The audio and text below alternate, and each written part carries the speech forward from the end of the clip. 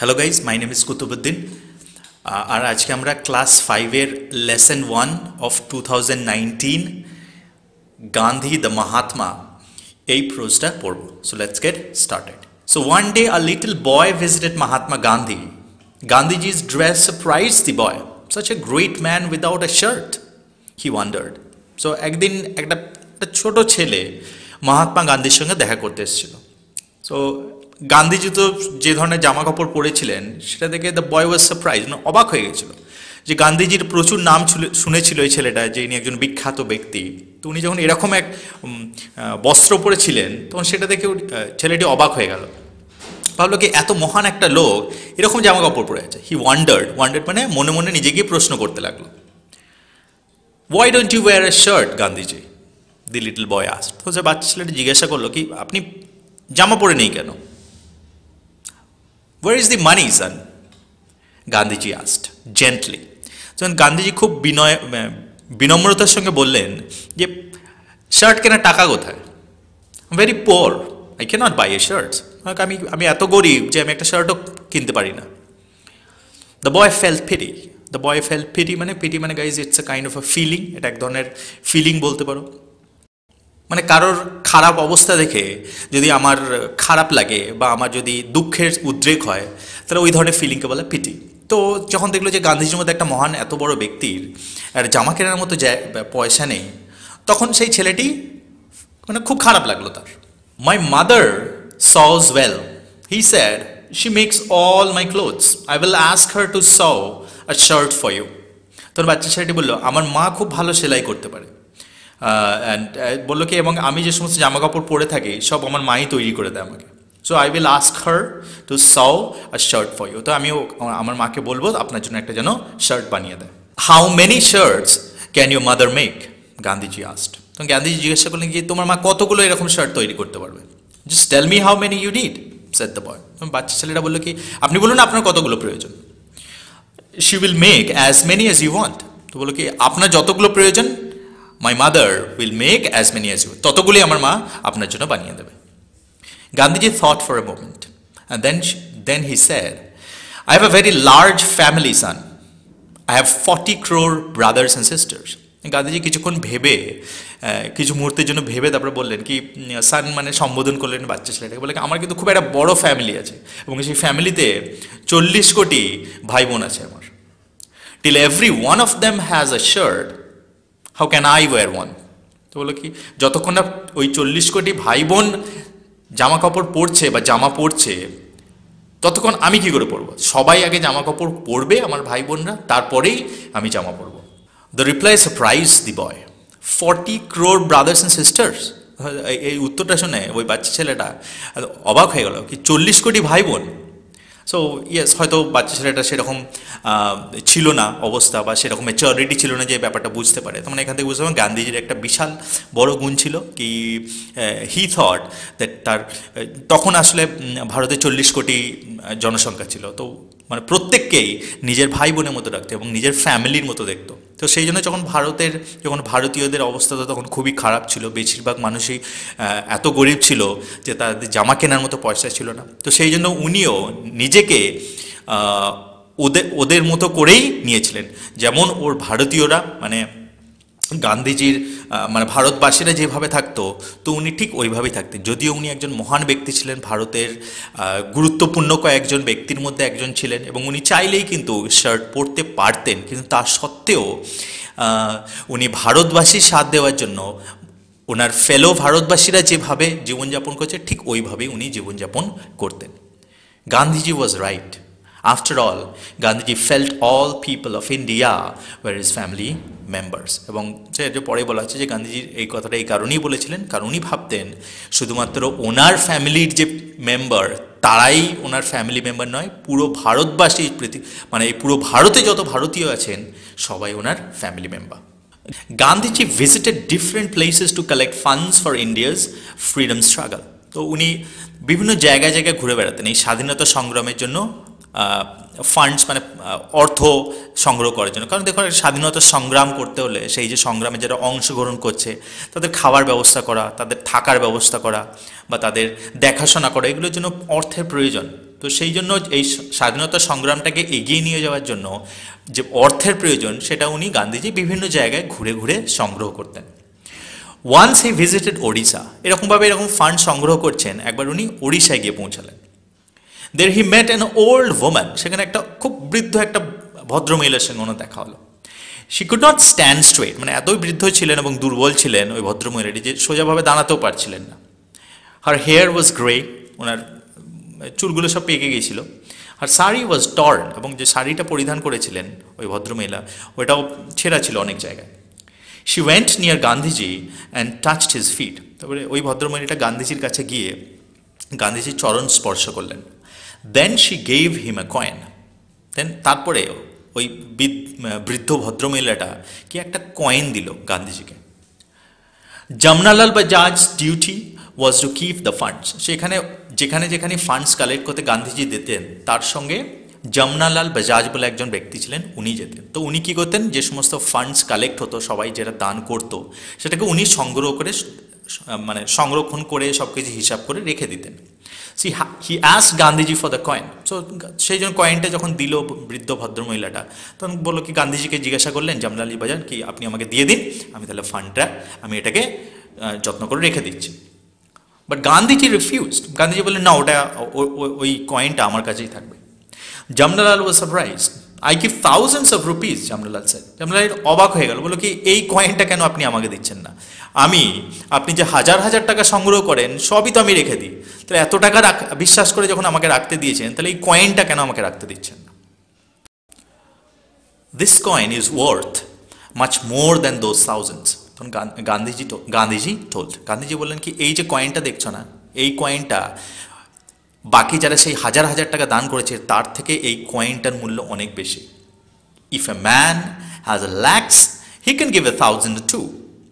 বলছে তখন গান্ধীজি এক্সপ্লেন করছেন যে কারো শত লাখ লাখ টাকা আছে, সেখান থেকেও 1,000-2,000 টাকা দিতেই পারে, সেটা কিন্তু খুব একটা বড় ব্যাপার নয়। But this coin was perhaps all she had, কিন্তু এখন আমি যে কয়েনটা হাতে ধরে আছি এই কয়েনটা ওই বৃদ্ধা ভদ্রমহিলার কাছে এই একটা কয়েন ছাড়া আর কিছু ছিল না। তেমন ওই বৃদ্ধা মহিলাটা তার যথাসর্বস্ব কিন্তু আমাকে দান করেছে। এইটাকেই বলা হয় আসলে প্রকৃতপক্ষে দান, যেখানে আমার যতটা ক্ষমতা সেই ক্ষমতাকে এক্সিড করে, মানে সেটাকে পেরিয়ে গিয়ে যখন আমি দান করছি সেটাই হচ্ছে প্রকৃতপক্ষে দান। কারণ ওই ভদ্রমহিলাটা হয়তো আজকে এই কয়েনটা আমাকে দেওয়ার জন্য হয়তো আজকে খেতে পারবে না, তা সত্ত্বেও কিন্তু এই কয়েনটা আমাকে দিয়েছে। সেই জন্য এই কয়েনটার মূল্য যাদের যাদের লাখ লাখ টাকা আছে তাদের কয়েক হাজার টাকা দান দেওয়ার থেকে অনেক বেশি। What a great sacrifice! So I value this coin more than a crore of rupees, Gandhiji explain. তারপর গান্ধীজি বলছেন কি দেখো তাহলে স্যাক্রিফাইসটা কত বড়। স্যাক্রিফাইস মানে ত্যাগ।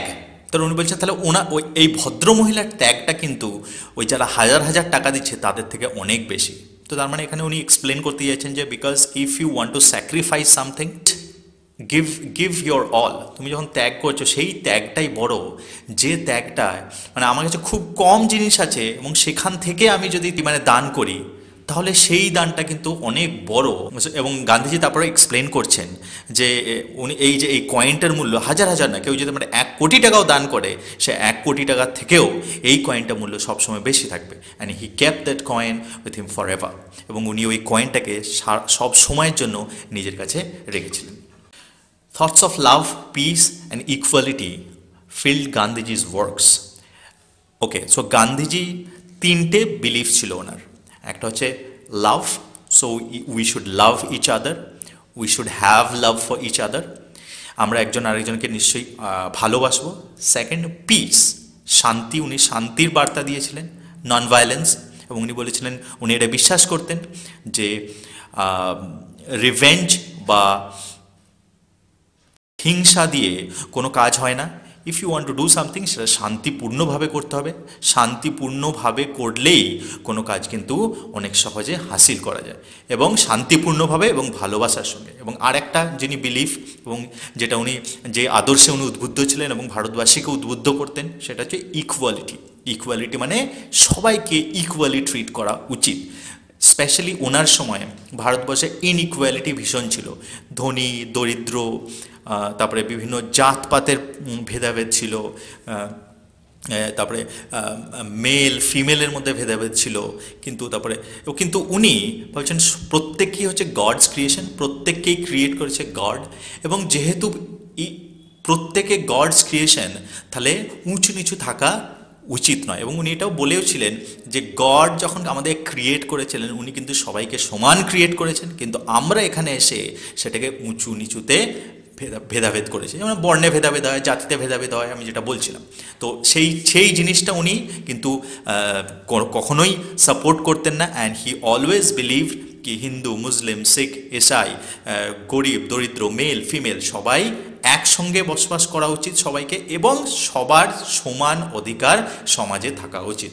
So these are the three things he believed, এবং উনি এই তিনটে লাভ, পিস অ্যান্ড ইকুয়ালিটি, এই তিনটে প্রচারই কিন্তু ওনার সারা জীবনে করে গেছে। Swami Vivekananda and Rabindranath Tagore also had similar ideas. শুধুমাত্র উনি নয়, আরও দুজন মহান ব্যক্তি স্বামী বিবেকানন্দ অ্যান্ড রবীন্দ্রনাথ টেগোর, তারাও কিন্তু ওই একই জিনিস বলে গেছেন, কি পিস, ইকুয়ালিটি অ্যান্ড লাভের কথা।